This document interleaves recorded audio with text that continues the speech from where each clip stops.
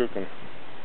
Okay, when you look at the underside of the deer's jaw, you find the Adam's apple here, the big chunk of cartilage, and then the two angles at the end of the jaw here. And I like to cut in front of that Adam's apple and behind of the jaw. So you come in with the scalpel sideways and punch down in, and then angle back behind the jaw. And then you do the same thing on this side. Come in, behind the jaw. And if you make that V cut right in front of the Adam's apple, back behind the jaws, you get right down to the place where you need to be.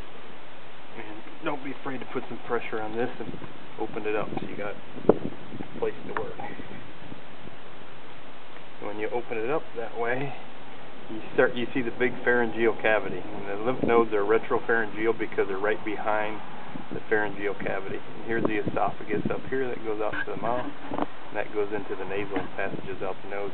So when you get to where you can see the opening of that pharyngeal cavity, right on the back of that on either side are the two lymph nodes. So if you cut right through where I showed you in the Adam's apple, it should open up nicely so that you're right in the exact correct spot for those. So you can collect both of them, just make sure they got enough tissue to work with, and put it inside the sample bag.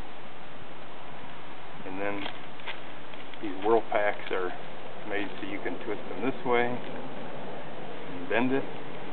And that number there corresponds with the number on the data sheet. So you fill out everything on the data sheet there, don't leave any blanks, and you'll have all of the data that corresponds with that sample.